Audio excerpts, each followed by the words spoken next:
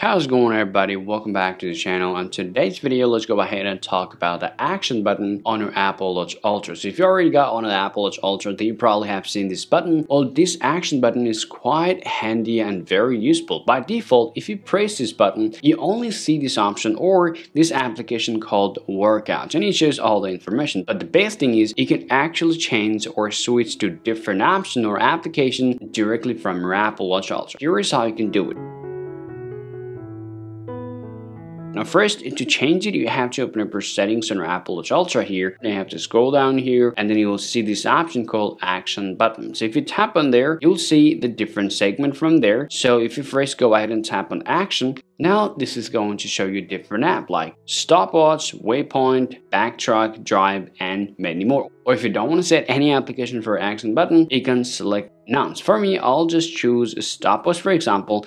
If I get out of here, now if I just go ahead and press the action button from here, you'll be able to see that stopwatch is start counting down on my Apple Watch here. So I can stop it from here.